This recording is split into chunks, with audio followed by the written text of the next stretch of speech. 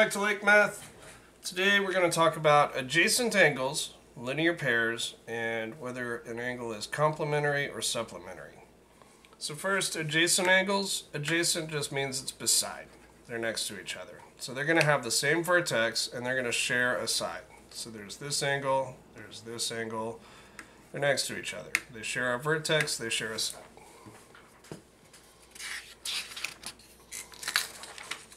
Now, a linear pair means we've got a line like this, and we've got a ray coming off of our line.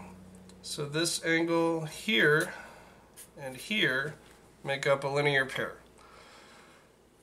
Super important to remember in geometry class. A line is 180 degrees. So is a triangle. A circle is 360 degrees.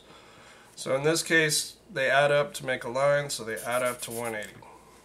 It's not a big deal, but it's something to know. Complementary angles, we're going to have complementary and supplementary. So with complementary, just think corner.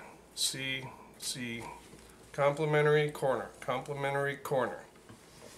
And basically it just means the angles add up to 90 degrees. They don't have to be beside each other. I could have an angle here and a separate angle off somewhere else, and if they add up to 90, they're complementary. This example here, they're next to each other, but like I said, they don't have to be. Supplementary, just think S for supplementary, S for side. Supplementary angle means they add up to 180, so just like a line is 180, that's why I said think side, because they add up to 180. Also, they don't have to be next to each other, they can be. In this case, they're next to each other, so this is actually a linear pair, but they don't have to be. They could be in separate parts of your drawing. Vertical angles. They really like this in textbooks and standardized tests. Think SAT, that sort of thing. So we've got two lines that cross. Your opposite angles are going to be equal or congruent. And the adjacent angles are supplementary because you've got a line, so that means that angle 1 and angle 2 add up to 180, angle 4 and angle 3 add up to 180, angle 2 and angle 3 add up to 180, angle 1 and angle 4 add up to 180, and opposite angles are equal.